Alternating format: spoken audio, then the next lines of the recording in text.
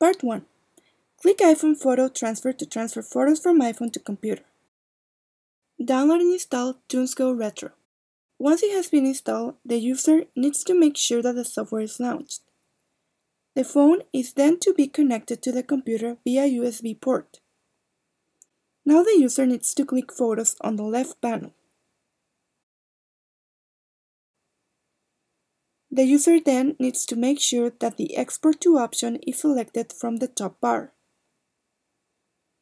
From the drop-down menu, the user needs to make sure that the Export to my computer is selected to complete the process in full.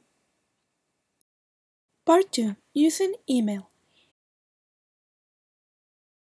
It is by far the most easiest method to make sure that the photos are transferred to the computer without any hassle, and to make it possible, the user needs to make sure that the following process is applied to make sure that the process becomes easy and self-reliant. Within the menu of the iPhone, the user needs to select Photos as shown in the figure below. The user then needs to select the picture folder, the transfer of which is required as shown below. On the top right corner, the user needs to click Edit as shown in the figure below. On the bottom left corner of the screen, the user needs to make sure that the Share button is pressed as shown in the figure below. On the screen, the user needs to make sure that the mail is selected as shown in the figure below.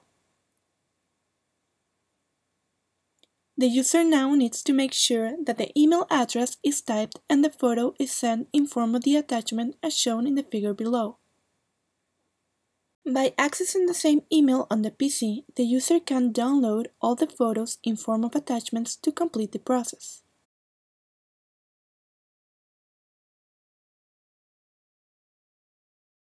Using USB cable. It can also be regarded as one of the safest and most convenient methods that is also free of charge and can be regarded as built-in functionality of the phone. Following is a process that is to be applied in this regard.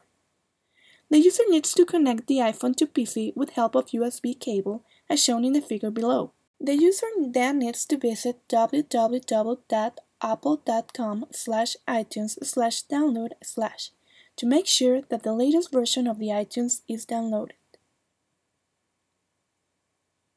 The user then needs to make sure that the prompts are followed to make sure that the software is downloaded.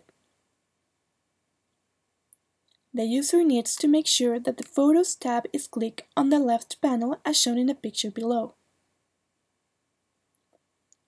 Once it has been done, the user needs to sync the photos as shown in the figure below.